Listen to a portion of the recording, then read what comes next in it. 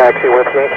Digitally designed and now leaning into the second phase of flight testing, one of two Boeing purpose-built jets for the U.S. Air Force T-7A Red Hawk Advanced Trainer Program taxis into position. All right, we're ready for takeoff. And Chief Test Pilot Steve Schmidt pushes the throttle forward. Nozzle's good. Gear's coming up. The future of U.S. Air Force advanced pilot training is aloft. Park Command Grid Pass 3's checking in, passing 2 for 5,000 VFR. I'm Paul Newald. I'm the Vice President and Program Manager for the T-7 program here at Boeing. Okay, flight control check. This is an exciting day.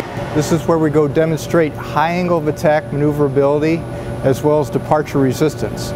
Key elements in demonstrating the fighter-like performance of the agile jet that went from model-based engineering and design on a laptop to first flight in just 36 months. Digital engineering has really been a game changer to this program. We're actually flying at the same time we're building the new jets. In fact, it's because of the T-7A's digital DNA that an anomaly at higher angles of attack called wing rot was discovered long before the first U.S. Air Force pilots ever climb into the cockpit. It allowed us to identify issues early, get those fixes in. We probably wouldn't have discovered something like this until 2 years from now. Those fixes were loaded into the jet's updated operational flight software and are being validated today.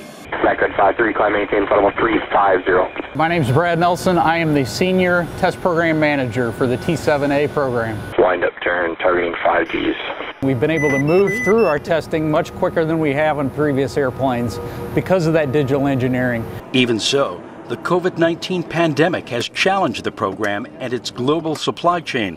We're seeing the impacts of the pandemic in our build, and it's delayed parts coming to us and thereby delaying us putting the aircraft together. Newald says that the team is committed to making up any delay in schedule by using the same innovative mindset that's fueled the T-7A Red Hawk program since its start.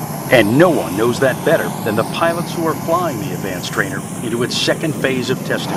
It flew squawk-free, so we were extremely happy with the way the jet performed. It's what I love about this team. They don't take anything as an excuse, but as a challenge to make sure that we can deliver this system to our Air Force customer to give them the best training system ever. Contact Kansas City Center 128.35.